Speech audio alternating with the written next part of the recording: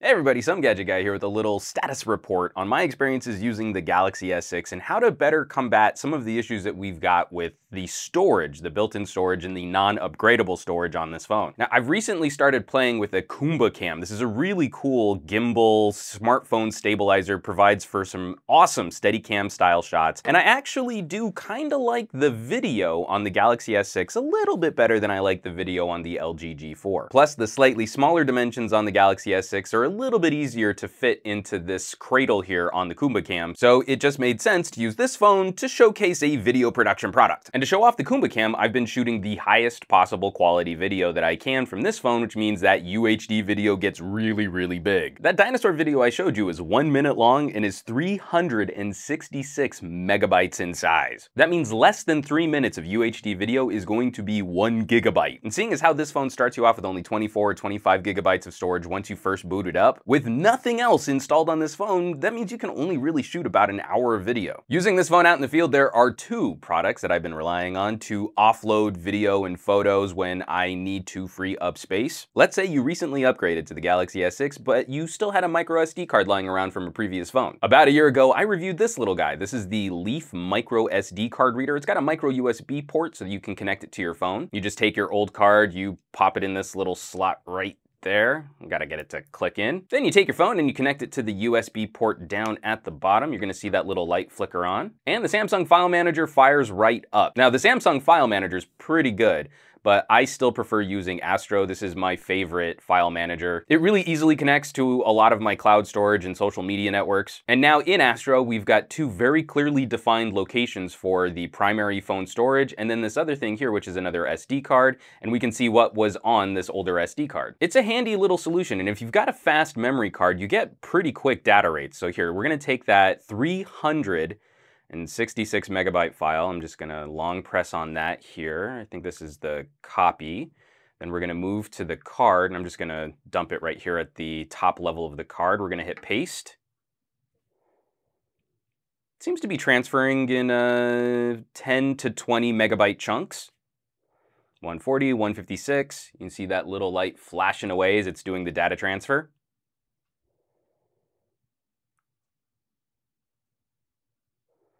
We're almost there. 366 megabytes of data have just been transferred to that card. Now this is a pretty fast memory card. This is one of the Transcend 600 speed cards. But if you have a reasonably quick memory card lying around, you can use a product like this to offload data. Short little chunks, make sure that you don't clog up your phone storage. Shopping the Leaf online, you can usually find them online for between $10 and $15, which is not a bad price to pay to recycle a memory card, which probably cost you more than that. And when we're done with that data transfer, we're just gonna come to our USB mass storage in the notification tray. We're gonna tap on that. It's gonna flicker a little bit, and USB mass storage can be safely removed. We're gonna pop that out. Let's say you don't have a memory card lying around and you don't wanna invest in a memory card and a memory card reader. Thanks to the power of USB Host, you can use a traditional USB flash drive with your Galaxy S6 too. Of course, this full-size USB port is too large to plug into the micro USB port on the bottom of the Galaxy S6, so we're going to need some kind of an adapter, and this is what a micro USB to full-size USB female adapter is going to look like. It's a very simple affair. This is going to plug into the bottom of your phone, this is going to plug into a USB device, and you can use these for a variety of different pieces of hardware. So I'm just going to take my flash drive here. I'm gonna pop it into the full-size port first. Gonna line this up with the port on the bottom of the phone. Gonna punch that in here. The little blue light is flashing on the flash drive, and the Samsung File Manager has fired up. Again, I'm going to back out of that, switch over to Astro. And when I go into my locations on Astro, I've named my Kingston flash drive Kingston because I'm not very original, and I'm gonna tap on that. I set up a folder as a temporary drop here, and this is actually the folder that I used to catalog all of the footage that I was shooting from this really super awesome Kumba Cam rig. This is playing UHD video from the flash drive stutter-free, which is pretty incredible performance when you think about it. And again, I'm just gonna come down to this little USB mass storage note in my notifications, gonna tap on that, I'm gonna get the little pop-up.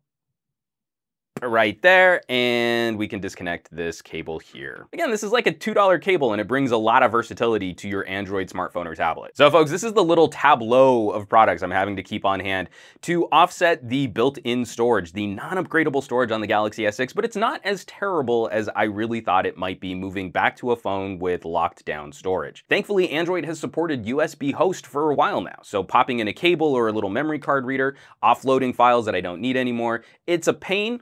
I wish that I had a memory card built into this phone, but it's still a workable solution if you've decided that the Galaxy S6 is the right fit for you, but you also want to shoot tons of super high quality video and photos. The 5.1 update for the Galaxy S6 is going to bring RAW photography, which means each of those photos is going to be saved as a large JPEG and a super large RAW file. If that's a feature you really want to use, I think it would be a good idea to have some kind of memory management solution ready to go, especially as you can't rely on the cloud for super large files like that without destroying your battery life and possibly wrecking your data plan depending on what carrier you're on. So folks, that's been a real world update on how I've been using my Galaxy S6. Be on the lookout because I'm gonna have a full review on the Kumba Cam coming out soon, which sort of inspired this video here. And I'll of course leave some links down below this video where you can shop some of these solutions like the Leaf memory card reader and a micro USB to USB host cable. As always folks, thanks so much for watching. Be sure to hit subscribe for more tutorials and reviews like these, and I would not be able to continue producing on this channel if you all weren't out there sharing my videos on social sites like Twitter and Facebook and Reddit and the Googles+.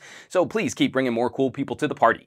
Hit that thumbs up button, and I will catch you all on the next video.